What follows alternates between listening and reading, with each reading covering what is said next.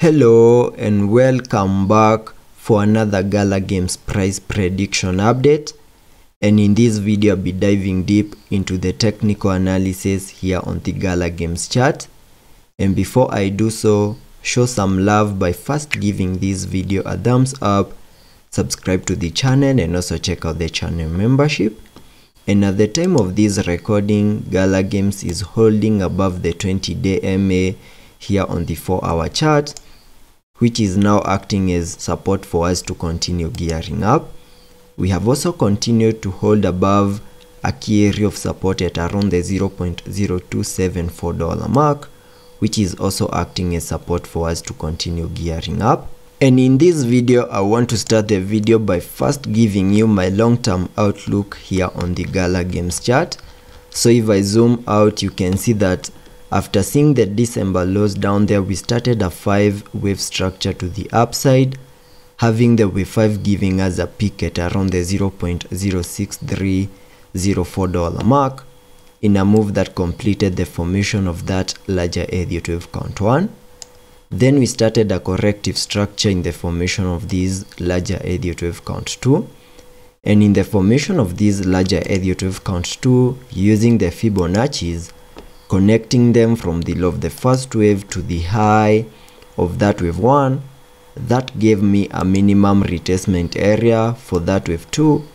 between the fib level 0.5 and the fib level 0.78, which is an area that lies between the $0.03917 mark and the $0.02561 mark, the area highlighted on the charts using this blue target area. And it is within this blue target area that I was expecting to see the low for that wave 2,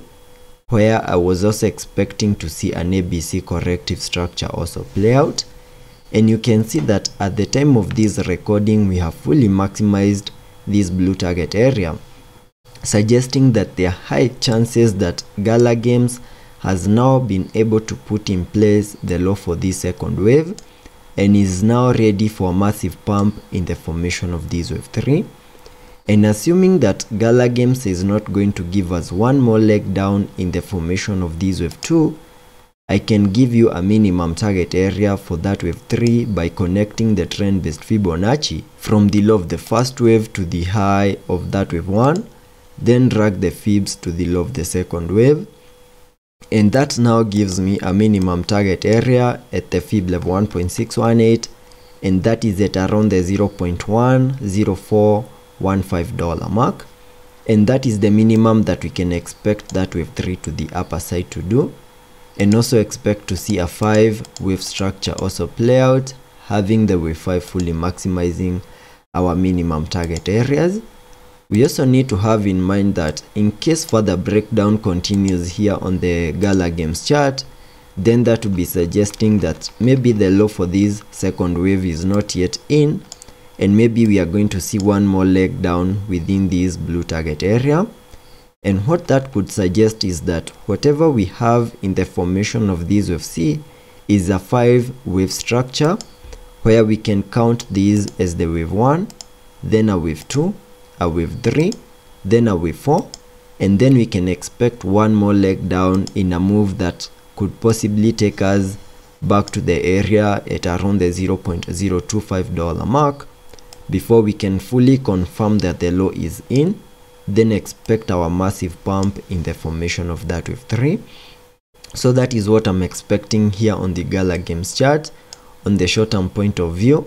basing it on the Elliot wave structures. So let's continue keeping our eyes on the key areas of support at around the $0.02737 mark, because if by any chance we lose that, then that would be suggesting one more leg down in the formation of this wave 2. And as long as we continue holding above it, chances are we are going to explode very soon in the formation of this larger Elliot wave count 3. Also taking a look at the indicators on the RSI, we are trading at around the 53 mark, fully supporting higher prices. Also taking a look at the MACD, we have been able to print a bullish cross, fully supporting higher prices. So let's be patient and see how that plays out,